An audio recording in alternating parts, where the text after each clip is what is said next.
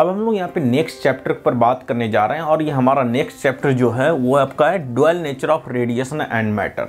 इसमें दो ही important topic हैं, इनफैक्ट हैं दो ही टॉपिक हैं। एक तो फोटो इलेक्ट्रिक इफेक्ट एक्सपेरिमेंट है जिसमें कि आपको Einstein equation half mv² maximum equal to h nu minus phi, इसके ऊपर कंप्लीट बात करनी है।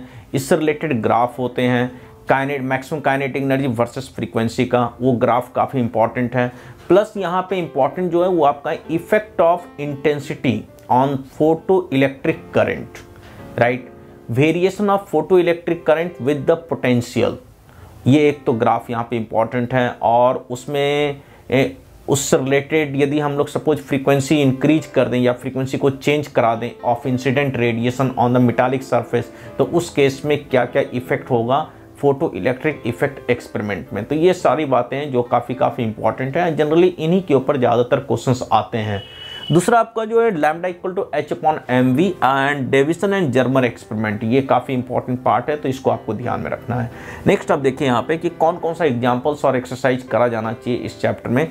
एग्जाम्पल्स में 11.1, 2, 3, 5 एंड 7 ये आप कर लीजिए। एक्सरसाइजेज में 4th, 6th, 10th, 14, 16, 18, 26, 28, 29, 30 एंड 37, ये सारे क्वेश्चन आप एक्सरसाइज का कर लीजिए। तो ये बात हो गई हमारी इस चैप्टर की। अब हम लोग बात करने जा रहे हैं नेक्स्ट चैप्टर के ऊपर।